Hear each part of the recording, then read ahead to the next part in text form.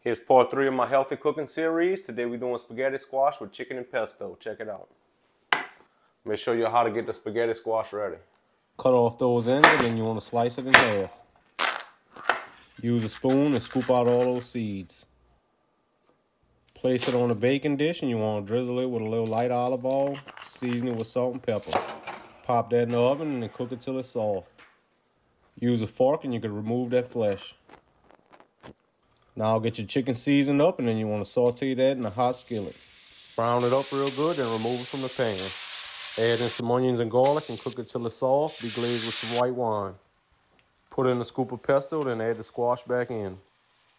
Throw your chicken back in and then you want to mix it up well. Now we got our mixture cooked. We're going to put it right back in the skins. A little bit of low-fat mozzarella cheese. Pop this in our oven at 425, convection if you got it. Boudreaux's Backyard. If you need this recipe, it'll be on my website along with the nutrition facts.